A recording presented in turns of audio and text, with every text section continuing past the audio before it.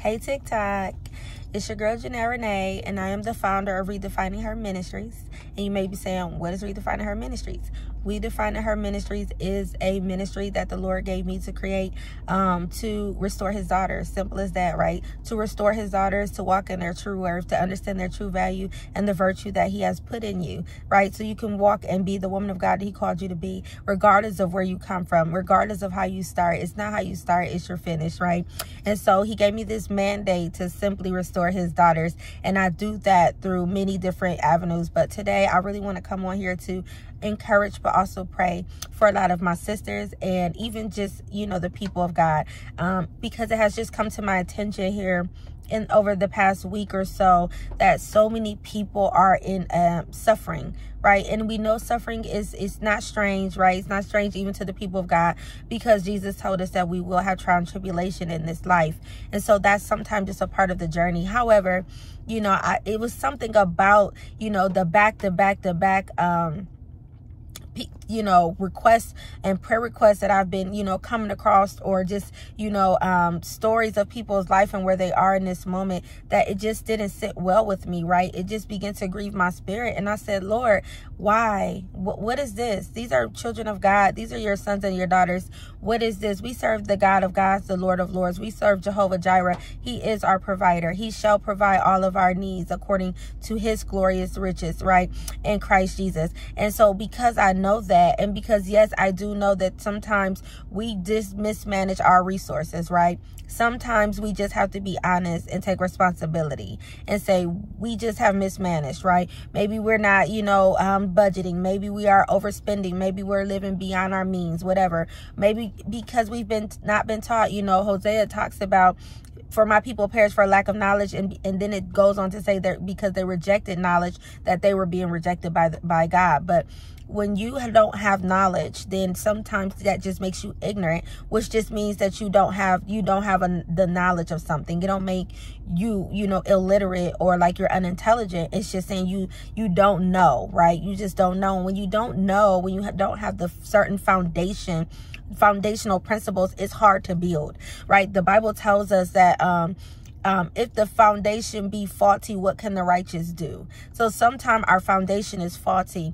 because we weren't taught how to manage our finances. We weren't taught how to budget. We weren't taught how to value a dollar. We weren't taught about money being a tool, right? We weren't taught about respecting money and how to have a fruitful and healthy relationship with money, right? We weren't taught about, you know, investing. We weren't taught about interest rates and, you know, and compound interest and, you know, high earning savings accounts and, you know, market money accounts and, you know, all of these other things, right? We weren't taught about, you know, how to protect our finances. We weren't taught about, you know, trust and LLCs and things that we can put in place. We weren't taught about, you know, investing and, you know, the stock market and, you know, all of these things, right? Sometimes we just don't have the proper foundation. And so you can be righteous. You can have a right heart. You can desire to do well. You can want to do well, but if the foundation be faulty, what can the righteous do? So sometimes it's generational. Sometimes you just, you know, come from a generation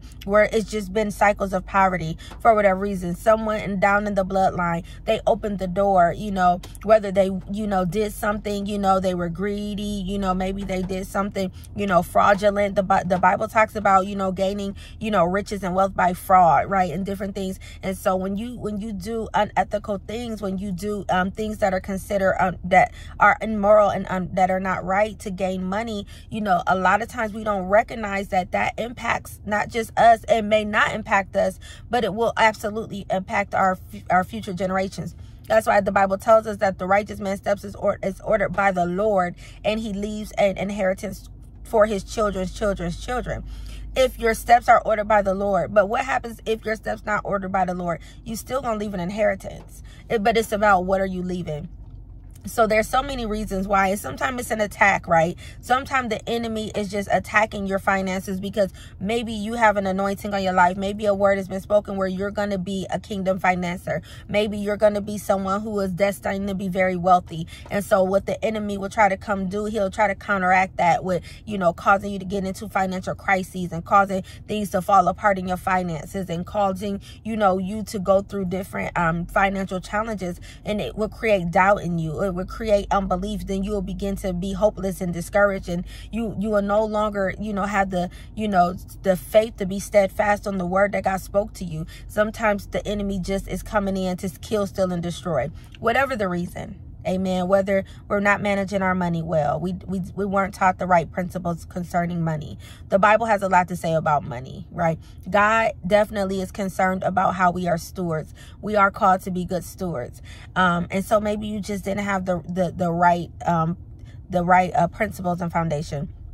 Maybe it's generational. Maybe, you know, for some reason, somewhere in your bloodline, maybe a few generations back, you know, somebody did something. They begin to gain wealth or riches. They had a lust for, you know, and a greed for money. You know, the Bible talks about how we cannot serve both God and mammon, right? That it's the love of money. That's the root of all evil, not money in and of itself, right? Money is good because if you have money, you can build. If you have money, you can sow, you can give, right? If you have money, you know, that there's a lot of, you know, things that are afforded to you, not just material things, but sometimes people who have money have more of a voice because people will listen to you because you have money, you have status. And so money is something that is necessary, but it's when you love money so much that you're willing to kill for it. You're willing to steal. You're willing to do anything. You're willing to, you know, tear someone else down, step on somebody, do something, you know, underhanded just to gain it. That's when it becomes a problem. And sometimes it's not you. Sometimes somebody else in the bloodline, someone else in the family. Sometimes it's been a parent, a grandparent, you know, someone else who opened the door to allow the generational curse of poverty to be on the bloodline. And what needs to happen is, so now you have to rise up and you have to, number one, go and pray and ask God, well, what is the root of this? What is the root of my circumstances? Like, why am I here? How did I get here? Is this just was a part of my journey? Is you allowing this because, you know, this is just a part of my testimony? Is it generational? Did I just make poor decisions, you know, and lack knowledge? Like, how did I get here? And then ask God for the antidote, for the answer of how to move forward in your circumstances. Wherever you are in your life today, in your finances, you could be facing a crisis. You can be facing shut-off notices, evictions, repossessions, right? You could be facing not even having a place to live, not having a place to stay, don't even know where you're going today. It is all temporary. It is all temporary. And I want to pray for you. I just want to pray a simple prayer because I just feel led that it's probably more people who are suffering in silence, right? There are probably more people who are going through, but they don't vocalize it and they don't ask for help.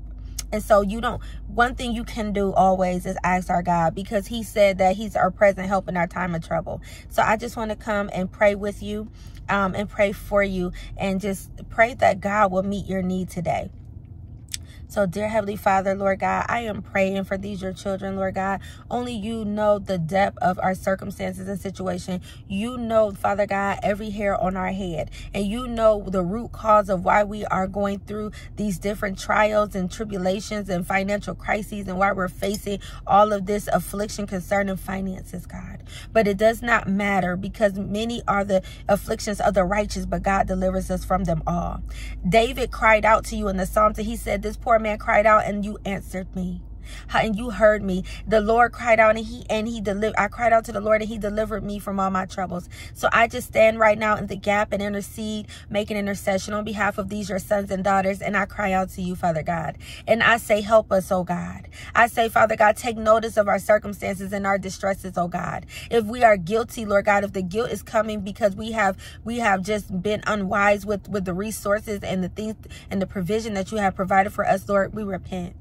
We repent for mismanaging what you have given us. We repent for idolizing money. We repent, Lord God, for not, taking our money and budgeting and putting principles and things in place so we can be good stewards over what you have given us. We repent, Lord God, for not seeking knowledge, hallelujah, for not seeking understanding and how to manage it, Lord God. We repent, Lord God, for wanting to have just more and more things and just being lustful and greedy for things, oh God. We repent, Lord God, for wanting things more than we want you. So we come to you today, Lord God, with a heart of penitence, Lord God, just humbly, Lord God, asking for you to help us. Give us what we need in the moment. Lord God, the immediate needs we need right now today are finances, Lord God. We are needing provision. We need provision to pour in from the north, south, east, and the west. We need you to put our names on people's hearts. We need you, Lord God, to raise people up to come pour into our bosom, oh God. We need you, Lord God, to provide in supernatural ways, oh God, that you will begin to show yourself strong and mighty in our lives as Jehovah Jireh.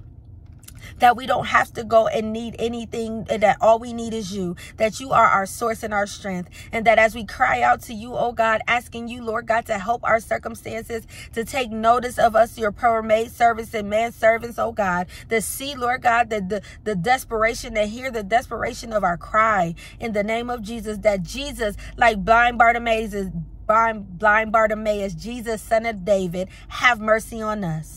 Have mercy on our families. Have mercy on our children. Have mercy on our circumstances. Lord God, I pray that you will put favor on the hearts of men toward us, oh God, that we will have favor with God and man, that whoever needs housing, Lord God, that we will gain housing. Whoever needs employment, Lord God, that we'll gain employment. Whoever needs clients for their businesses, or contract for their businesses, oh God, that you will send them, oh God. For whoever is in need of whatever, the finances to pay the bill, to prevent the shut off, to prevent the repossession, to prevent, you know, the situation from falling apart, to get the repair on the car, to provide for the clothing for the children, to put food on the table, whatever it is, God, that every need shall be supplied. I am praying, Lord God, that you will move in supernatural ways for each and every one of us. I pray, Lord God, for those who are in need of finances for medical bills and medical treatment, Lord God, that you will pour out liberally. I pray, Lord God, that every need that is before you, no matter how big or small, Lord God, that you will be intentional to provide it, Lord God, in such a way that we know that it was you, that you shall be glorified, that you deserve all the glory, honor, and praise, Lord God, and that we can continue, Lord God, to stand on the firm foundation of your word that is true, that you are not leaving nor forsaking us, that you are ever present in our help in our time of trouble, that you are with us and you are for us. And if God be for us, then who can be against us? That all we need is for you to look in our direction. All we need is for you to, Lord God, blow on our circumstances. All we need, Lord God, is you to take whatever the 2 fish and 5 loaves or the widow's mite that we may have and multiply it, oh God. Give us concepts, ideas. Give us ingenuity and creativity. Help us, Lord God, not to be bound up in fear, Lord God, when we have gifts and we have talents among it within us that we just have not tapped into, or are afraid or insecure and don't think we're good enough. I pray against the spirit of fear in the name of Jesus that wants to paralyze your people, that you have not given us a spirit of fear, but of power, love, and a sound mind. I pray that we begin to rise up bold as the Lion of Judah, that we will walk boldly in the things of God, that we will be strong and courageous and not be afraid, knowing that the Lord thy God is with us everywhere that we go. And so I thank you, Lord God, that you are here, that you are nigh, that you are a God who hears, you know, and you see. You're the all-powerful I am that I am. You're El Shaddai, God Almighty, and there is nothing too difficult for you. So I pray, Lord God, that every person that watches this video, that listens to this prayer, Lord God, that it's not me that they hear, that they have an encounter with Jesus. I pray that it is your voice that they hear speaking, and that they begin to be empowered and encouraged, that they believe. I pray that you resuscitate our faith and reactivate our belief in you, to know that you are able. You are able to do anything but fail. And I decree and declare that wealth and riches are in our house. And I decree and declare that we lack no good thing. And I decree and declare that we're blessed in the city, blessed in the field, blessed in our going out, and blessed in our coming in. I decree and declare that everything that we do prospers, and everything our hand touches is blessed, because we serve the Almighty God and nothing is impossible. And so I thank you for all of these things. I glorify you and I extol you. I exalt your name on high. In Jesus' name, amen.